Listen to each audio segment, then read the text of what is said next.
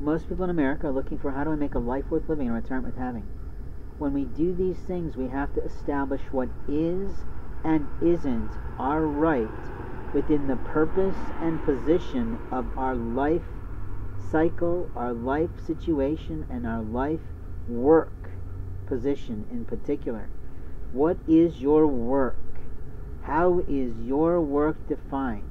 And your work is not going outside the constructs of which you're employed. If you are employed to do a certain job, then that is the job you're employed to do. But every job across America has a job description of what you are technically, dutifully expected to do.